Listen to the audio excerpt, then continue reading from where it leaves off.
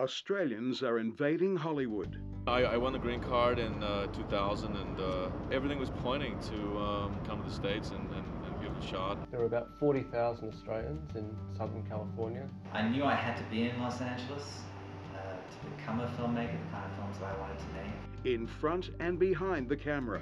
Well, I'm on a show called 24, and I've been on it since the beginning. This is our 7th season. I'm the guy in a UCS drama. I'm just taking it day by day. You know, I mean, it's a big responsibility.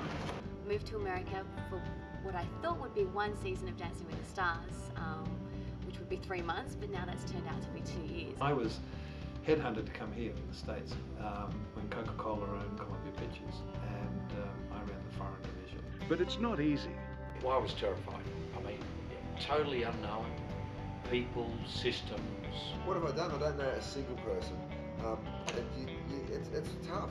Out of those 100 meetings, 1 of them might be worth your while, and out of 10 of those ones, 1 might actually result in a job. You're making a film in Austria? No, Australia.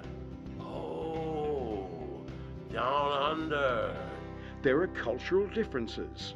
They do drive on the other side of the road here, and they eat funny. Well, my first lunch that I had with my agents, I ordered a glass of red wine. They then rang my manager after that and asked if I had a drinking problem. Australians are kind of like Irish people, but they're like Irish people that are happy. People don't understand us. They think we've got a strong accent and vice versa. It's a sidewalk, not a footpath. They make fun of me when I say no. All day, all I hear is no. Savo, bit of biffo. Suck back a schooner. Down servo, go to the bottle-o. Beauty bonds are corker-ripper, fair dinkum, Aussie tucker. Everything's got no. On your mate. But we're doing okay. I worked with Hugh Jackman, Baz Luhrmann, of course, Roger Donaldson, Nicole Kidman, Sam Worthington, Sir Russell. I've worked with 4 things now. Great actors. There's a sense of realness, I think, about Aussies. They've done very well in the movies. I mean, they've got great respect over here, and I think it's fantastic to see Australians doing well overseas. Australians hit Hollywood.